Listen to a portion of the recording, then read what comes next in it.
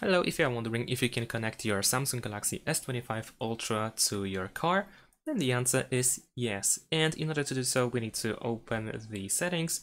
In the settings, you want to find and go to connected devices and then find Android Auto, which might be all the way at the bottom.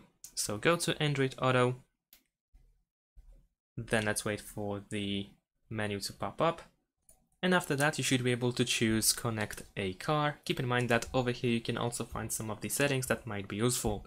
Once you proceed to connect a car, you will find the instruction that tells you to connect the phone to your car by using the USB port.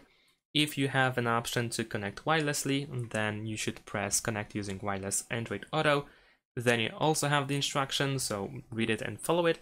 In addition to that, we can also connect using Bluetooth. And then we can press pair a car in order to jump to the Bluetooth settings, and then you should be able to detect your car and select it in order to do so. And that is pretty much it. Thanks for watching, leave a like and subscribe to my channel, and see you in my next videos. Bye!